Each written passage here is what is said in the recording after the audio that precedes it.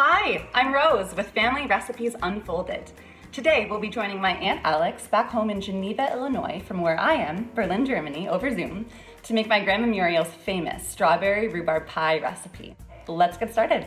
But hi, I'm Rose, and I am on a Zoom call for Family Recipes Unfolded with my lovely Aunt Alixe, who is wearing a beautiful Piggly shirt and ready to make some pies.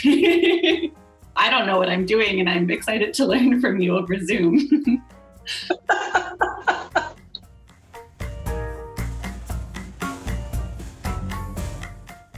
You can never have too much pie. You can never have too much pie. Okay, so quite a lot of flour here. So about that much, right? Yep. Perfect. Okay. Great. Okay, now the easiest thing, Rose, is to do it in small pieces, like either spoon it in or whatever, but do it in smaller pieces to start with.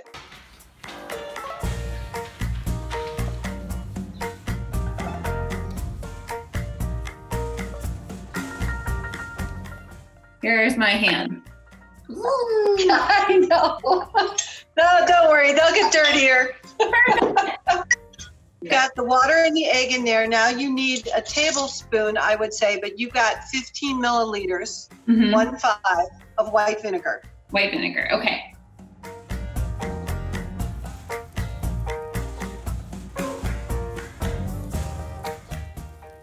So what you want to do, we're going to let it rest for a little bit while we make the filling. Okay. And what you want to do is split it in two. The dough, because we're only going to use half of it. They're cute. Look how cute. Yeah. Mm-hmm. Our little pie doughs. I love them.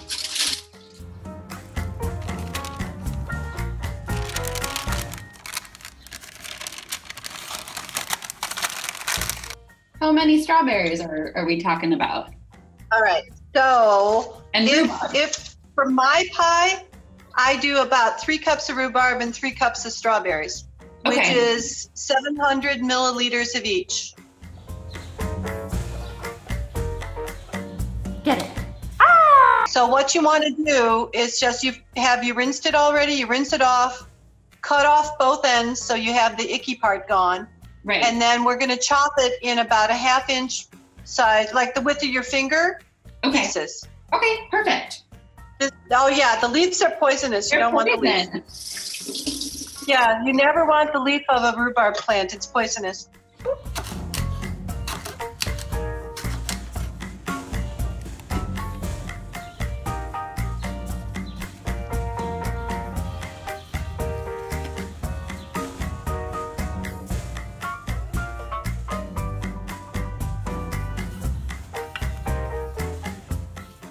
The easiest way to get your dough into the pie dish is you fold your dough in half.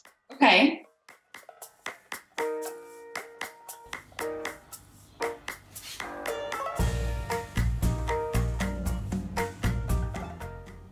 So take one of your longest pieces Okay.